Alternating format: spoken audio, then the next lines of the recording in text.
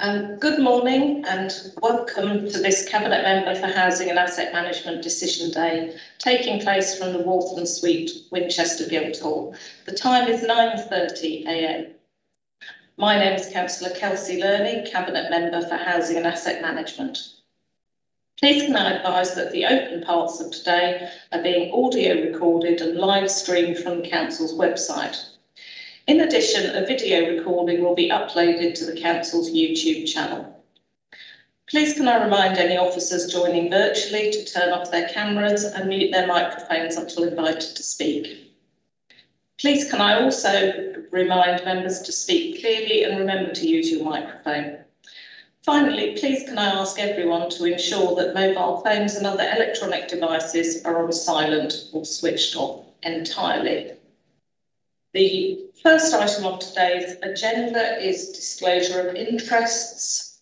Does anyone in the room have any disclosures of interest to make? So no one is indicating. So moving on, item 2 is public participation.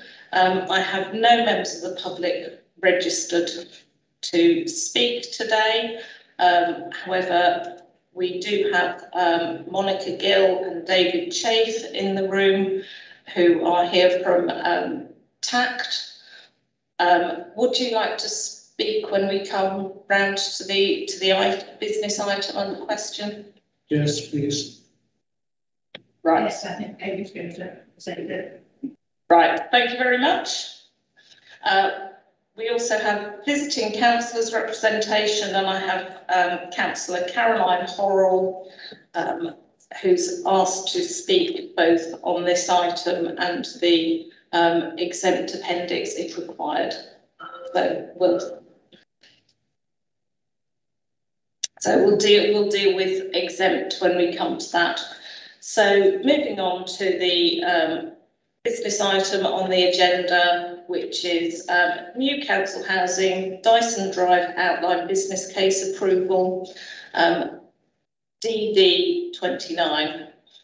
So I have with me in the room Deborah Sunley and Andrew Palmer to speak on this. Deborah, would you like to present, please?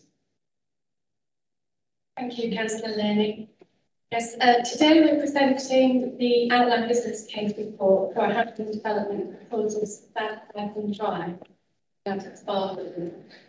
This report seeks permission to submit a planning application for the new build of 8 houses and to obtain tenders to conduct the scheme and to obtain permission to dispose of and appropriate the land at Dyson Drive.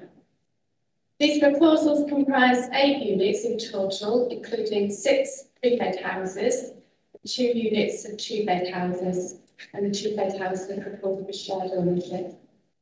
It's proposed to build these houses to the Passive House standard, which is the leading international low energy design standard. The proposals support the target contained in the Housing Development Strategy, as well as supporting the Council Plan's carbon neutrality priorities. Site at Dyson Drive is located in the Abbots Barton area and was identified as an appropriate site for affordable housing in the document, the Abbots Barton Planning Framework. This framework identifies 6 potential sites, including that at Dyson Drive, and was the result of a consultation in 2012 when the Council held 2 events with 330 local residents to identify suitable sites for housing development in the Abbots Barton area. The resulting framework provides a comprehensive strategy for the future planning applications and the development of new council homes in Abbots Barton, and the site at Dyson Drive is identified in this framework as S7. So following the approval of the Abbots Barton planning framework, land at Hillier Way, which was also identified in the framework, was subsequently developed for 13 units of affordable housing, and this was completed at the end of 2017. The proposals for development of the land at Dyson Drive is considered as the next phase identified for development in the framework. T2 architects, who are qualified and certified passive house designers, have been appointed to draw up plans for the development of affordable homes at Dyson Drive, Local residents consulted on these proposals in July 2019, with over 200 local residents attending the consultation event, which was held on the site. Some residents who attended were concerned about the loss of amenity space. However, the site is not well used, chiefly because of the much larger amenity space available 100 metres or so away.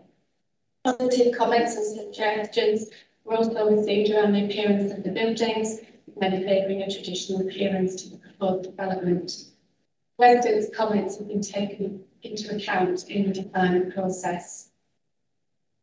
The external consultants Greenbox Associates have been appointed as green energy specialists to consider energy and design options as it's proposed to design the properties to the Passive House standard, which means that the properties will be highly energy efficient and thereby reducing energy demand and will result in lower energy costs for tenants. The chief risk factor identified with these proposals is that of build cost. Passive house design is more expensive than traditional build due to the enhanced building fabric, specifications and energy saving heating requirements.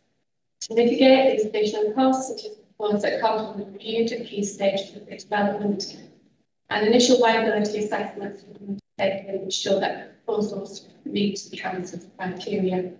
And this will be reviewed at critical stages of the development process. Runge have been appointed as our employee's agent and recommend that in order to convey the majority of risk to the contractor, design and build contract be used as the procurement method.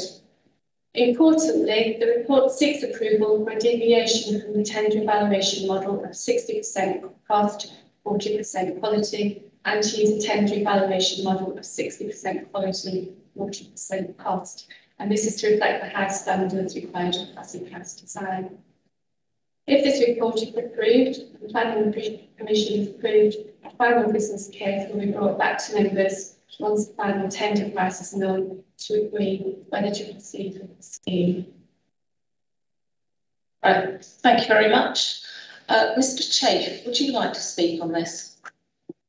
Yes, we had a support group meeting last week, and a few items came up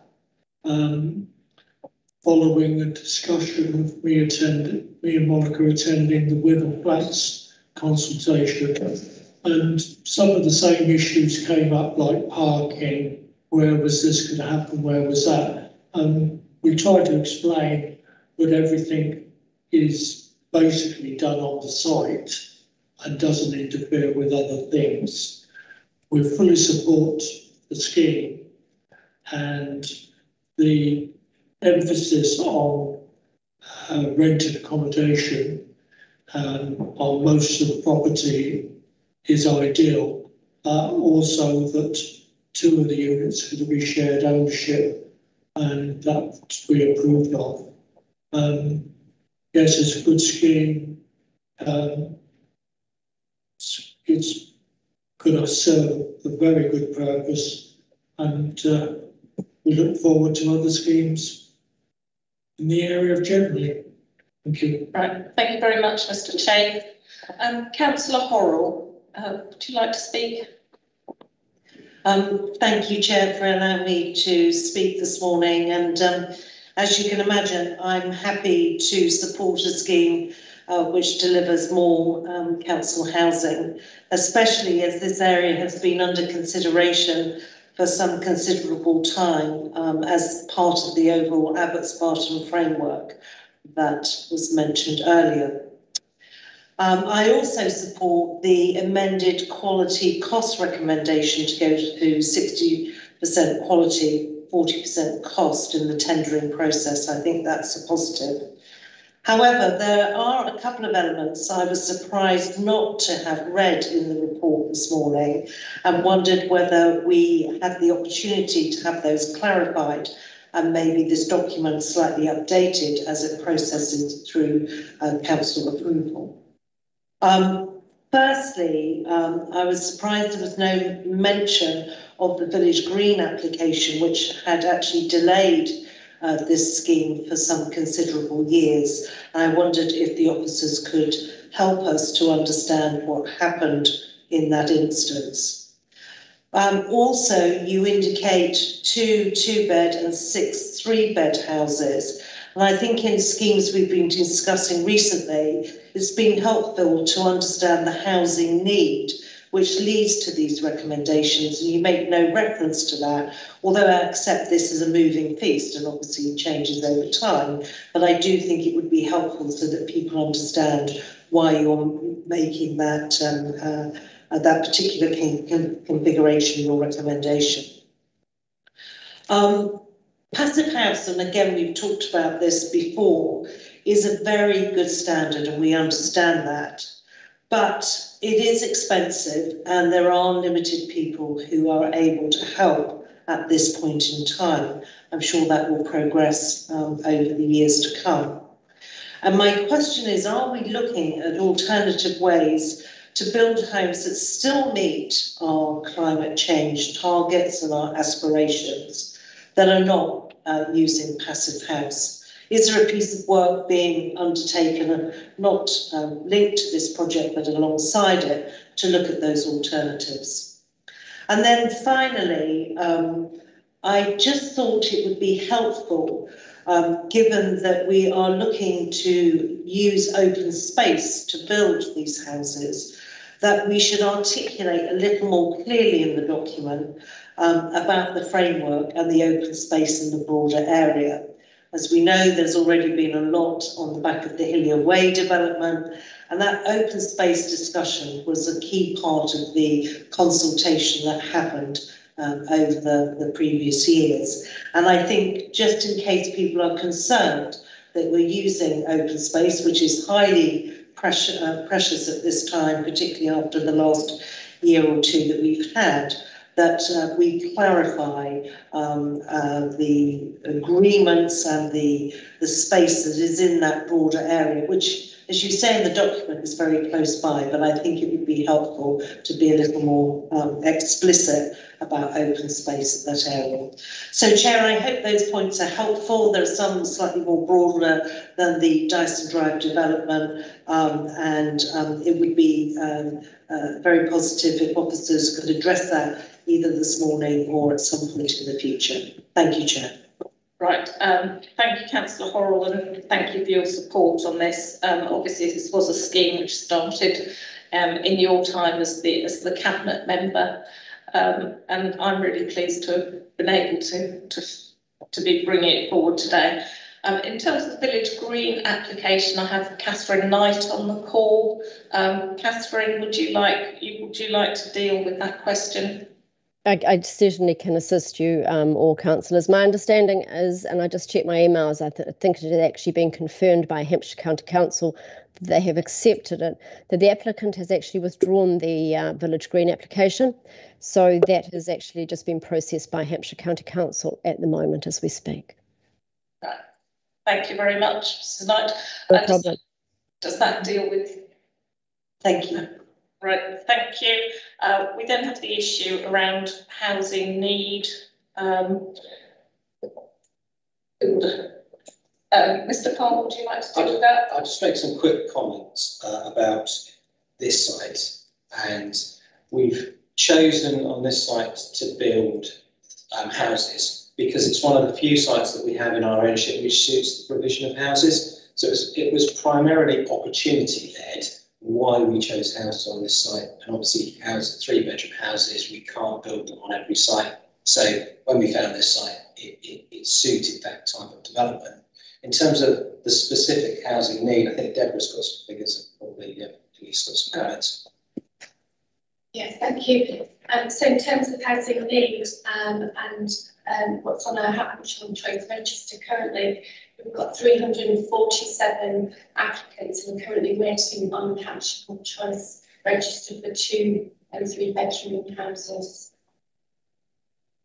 Yeah, I think certainly we're aware that while the dominant need on the housing register is for 1-bedroom flats, we do still need to be ensuring that we meet the broader range of housing needs. And clearly, when you look at the numbers that we're looking at, we're just completing flats at Stanwell predominantly flat development at Stanmore. We're looking at flats in Winnell, and I think this is part of the broader piece of meeting the broad range of housing need. But certainly we do always think about housing need in terms of the balance, I think, of the building programme, which is something that we need to do. Having attended the local consultation event as well, I think the provision of houses went down much better with local people than the flats would have done. Coming back to some of those parking issues, for example, I think there was a feeling that houses would fit well into the local area. I have to say I am very familiar with this site. I frequently walk and cycle through Abbots Barton on my way to and from the city, my allotment and various other places. And I think Councillor Horrell is right in terms of us, as we go forward, making it clear to people which areas of green space we are keeping and how much green space there actually is in Abbots Barton. It's certainly got far more open space than where I live in Harestock, which is a suburb which dates from around the same era. And I think we can be proud of actually the amount of open space we have there. But I think that is a point well taken.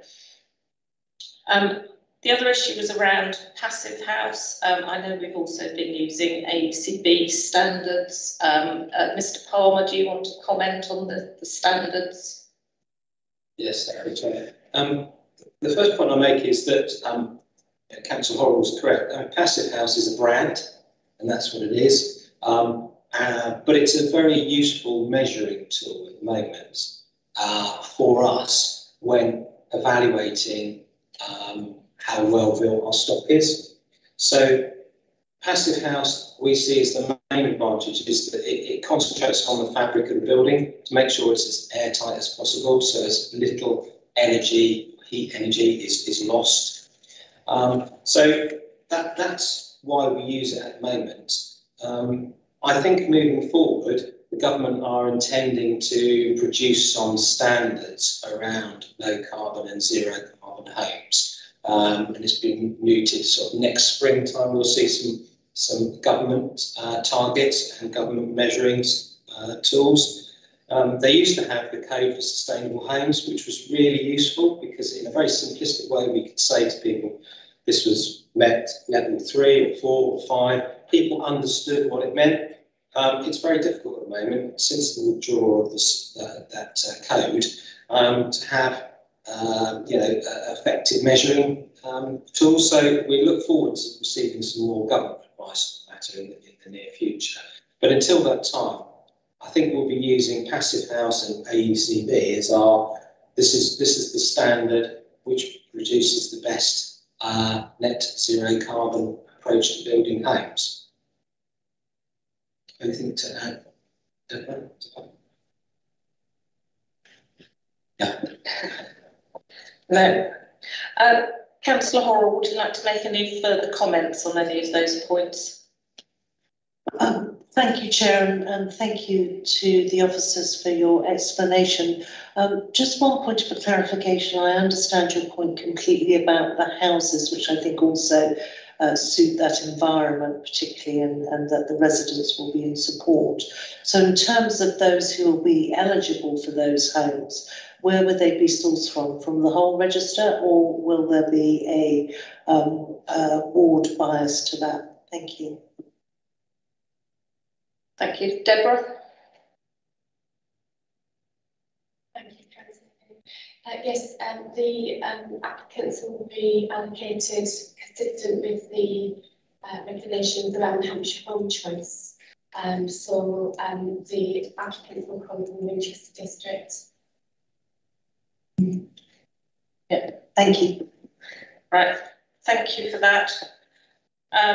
Before I move on to having a look at the recommendations, we do have an exempt appendix.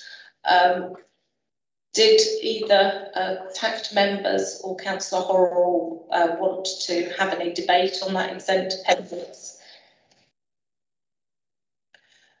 Chair, I don't think there's any need for that this morning. Thank you. Right, thank you, Mr. Chafe. No, thank you very much. Right, thank you. For the benefit of those listening and watching in, the exempt appendix simply contains the financial information which supports the business case. Right, looking at the recommendations, they're fairly standard at this point in development. Clearly the key change is the deviation from the tender evaluation model to 60% quality, 40% cost from the normal 60% cost, 40% quality. I have to say that our experience so far has been that actually when we're looking at these high quality passive house and AECB developments, that we need to be very sure that those building them have a really good understanding of how this works and how they can best achieve it.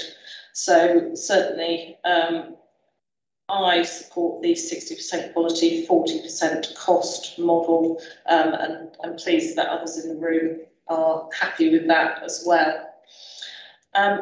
In the light of that and the other things that have been said today, as I said, I do know the house, know the site well. I did attend the local consultation event, which was broadly supportive, and I'm very happy to be moving this forward. So the recommendations are that the corporate head of asset management be authorised to prepare and submit a planning application to the statutory planning authority to obtain planning permission for the construction of 8 properties at Dyson Drive, Abbots Barton. 2, that the corporate head of asset management be authorised to invite tenders to undertake the design and build of 8 properties at Dyson Drive using a standard JCT design and build contract.